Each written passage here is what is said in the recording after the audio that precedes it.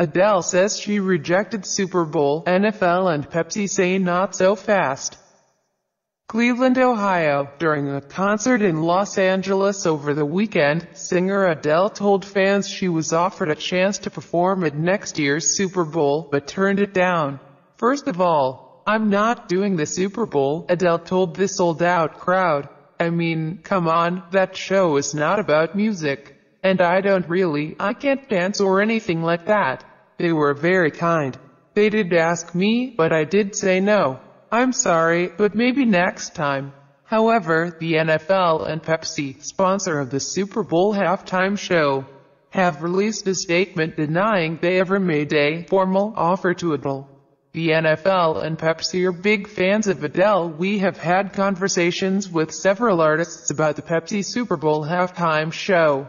However, we have not at this point extended a formal offer to Adele or anyone else.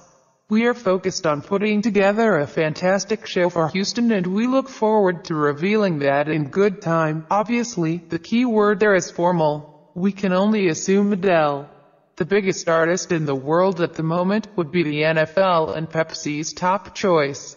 The two organizations can now go back to other potential choices like Maroon 5 or Rihanna.